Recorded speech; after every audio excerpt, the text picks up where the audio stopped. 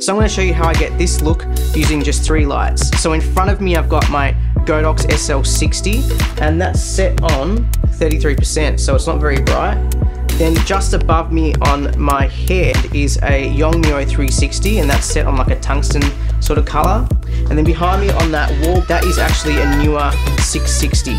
So I'm going to turn all these off and I'm going to turn them back on one by one. Alright, so this is with just my room lights on. It looks pretty horrible. Alright, no lights. Start with the key light.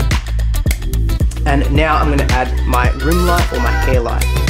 Next, I'm going to add the 660, and now that's with the backlight, and I'm going to show you all the colours we can get with this because why not? Alright, and that's my 3 light setup.